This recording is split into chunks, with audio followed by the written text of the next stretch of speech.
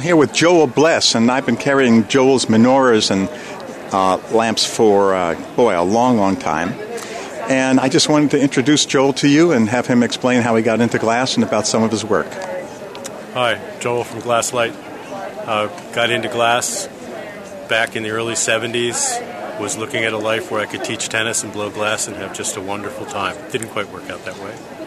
But glass was intriguing and very physical, and enjoyed the process. And built a small shop and pretty much taught myself after 1 year at RIT.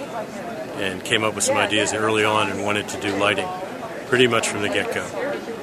That's evolved from table lamps into learning about metal and bending our own metal to getting into the chandeliers, which are fairly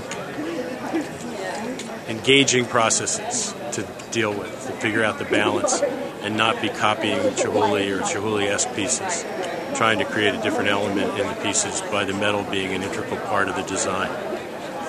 And we've been at this now for probably better than 30 years.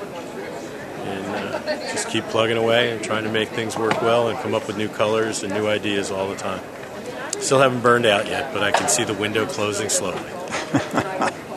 And you're doing sconces, table lamps, chandeliers. Table lamps. Candy, my wife Candace, does the tables, does the fusing for the tables. And we work together pretty intensely, and we usually get along.